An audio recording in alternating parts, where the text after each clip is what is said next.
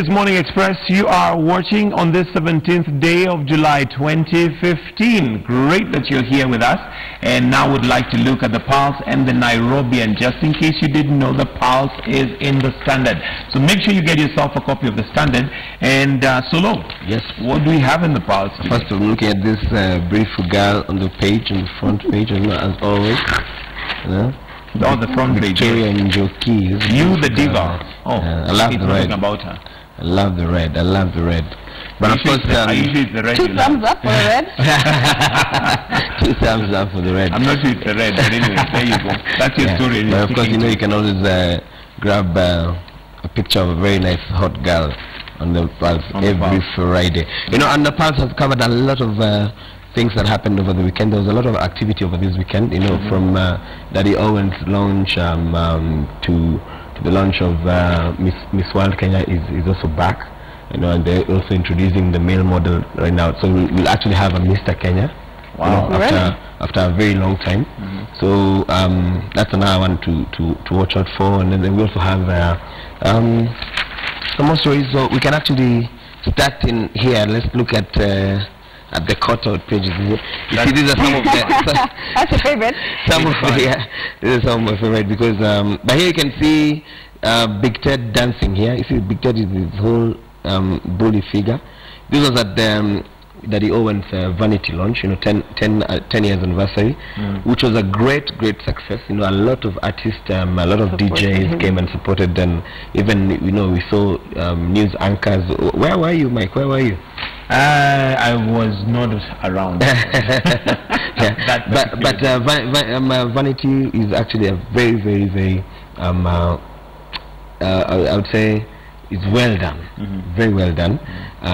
It just shows the consistency that Daddy Owen has had over the years. You know, this is the 5th album, you know, and he's already won even MTV Mamas as the only gospel artist in Africa.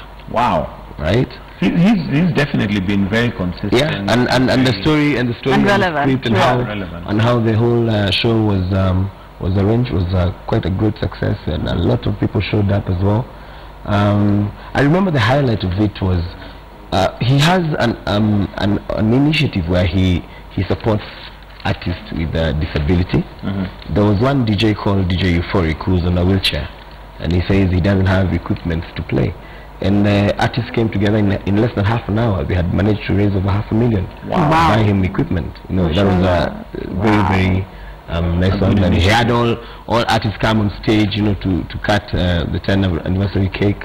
He had his fiancée, who I think we're also going to be seeing much inside the Pulse today. Yeah, there's actually the story of his fiancée on page 6. Yes. And she's finally come out. She's known as Farida Wamboi. Yes. And she's speaking out and saying, well, she's been by his side.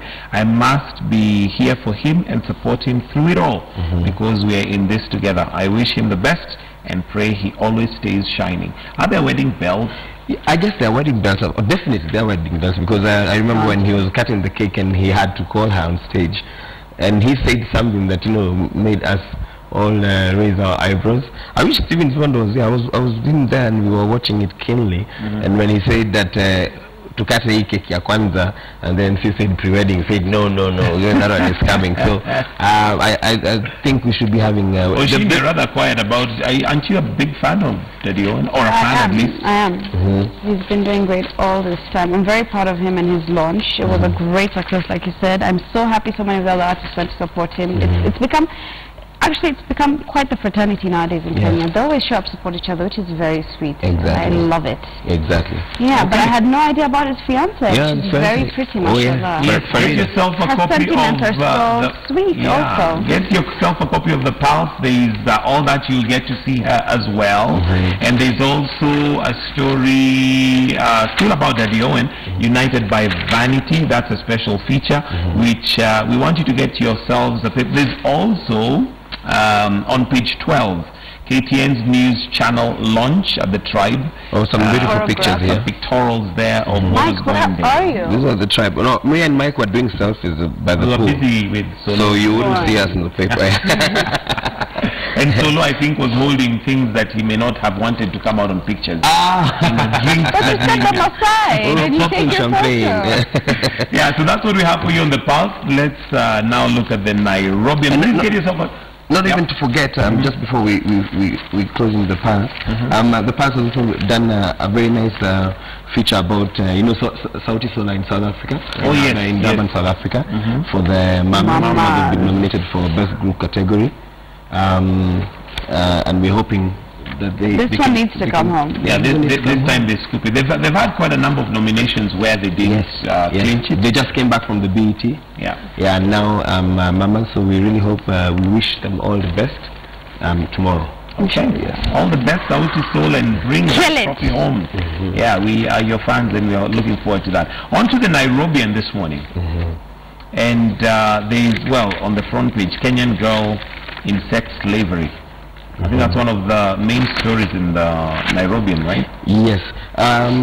This is a story that leaked a few days ago on the internet about there's a clip doing rounds, a 4-minute clip of a black lady in a pornography with two white men whose faces were not visible.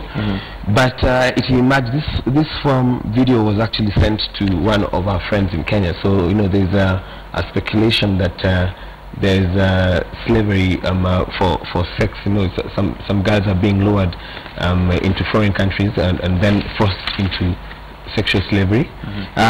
She happened to be a Kenyan, and but people have been speaking about it. And right now, I think the government or its agencies are on it, just to find out if it's true, because it looked like she was crying and it looked like she was actually being molested, because they kept slapping her. And now her friend Cynthia Kamati is actually speaking on this matter and saying how she got to be tagged on the video from an unknown person, and then realized that this is a friend of hers who had got into a relationship with a foreign man, gone, and then they lost contact, and this is the next time that she's seeing this story. I think it's a story that is worth your read. So please make sure you get yourself a copy of Nairobian. But before we finish, there is City News on page 9. The short skirt, a real low in my life, and this is Linda. Oh yeah, for the first time. The famous policewoman. In case you don't know who Linda Okello is, remember a picture that was going around with a policewoman holding her cell phone, and let's just say a traffic policewoman who looked... Who was stopping traffic. Yes, she was stopping traffic. Bumper to bumper. Yeah. So Linda Okello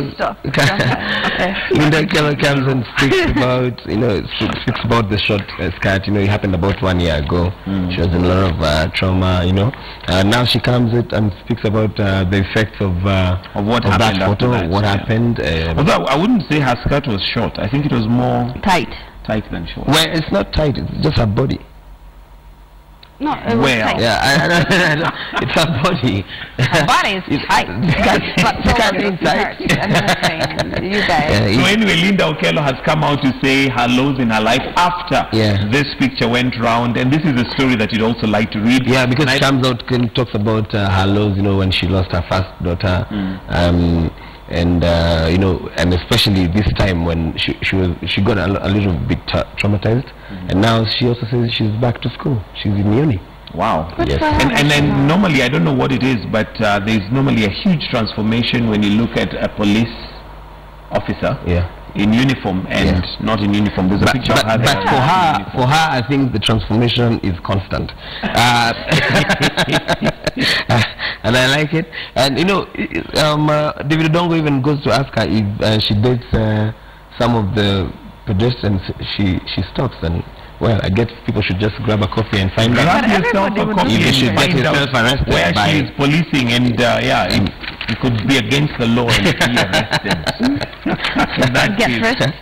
All right, guys, we need to summarize and finish. Solo, what are you up to over the weekend? Well, I know the next weekend we have the aftermath of Obama, but this weekend we're doing it Rasta. Me and DJ G. No wonder he has already started. So what's Friday? DJ told me He said, where are we going? 254. Yeah? 254. We're going to 254. 254. What is It's gonna be happening. 254? The lounge. Okay, so Yeah. 1824, 254. Which one is Kidero going after the other one as well? No, Kidero went for 1824. 1824, yeah. Where the host Sunday schools on Sunday. Ah, okay. Yeah, and He didn't even know the name. And as we're going to 254. 254. 254. Yeah, Oshin, what are you up to? I know it's Eid, thank by the you, way. thank Happy you. Eid. Happy Eid, Eid by the way. Mubarak. Eid Mubarak. Yeah. Eid Eid Mubarak. Mubarak, Mubarak. Muslimin, everybody. Where are we eating? At my mom's place, come. Wow, you're coming. Taja. In Taja. Kuja. Jamani. So that's all you do for The weekend, That's I'm your going main highlight. to rest. It's been a long week. It's been a long couple of Solo weeks. and I, since we've been invited now to come, we shall Yes, definitely yes. come. Mike, my hungry. mom wants to meet you so much. Oh, she does? Yeah, she thinks you're a lovely, lovely guy. Thank you, Mom. And I love food, so tell her to cook in plenty. We'll come hungry. She'll make you fat. Are you ready? Well, for a weekend, I think this is what Sophia and I call cheat days. So it can be the cheat day. This will be the day that I'll just Karibuni. so, yeah, looking forward to that. Thank you guys for joining us right here on Morning Express. We're going to take a short break. DJ Genius is going to give us some tracks, and after that we still have our Friday chat coming up.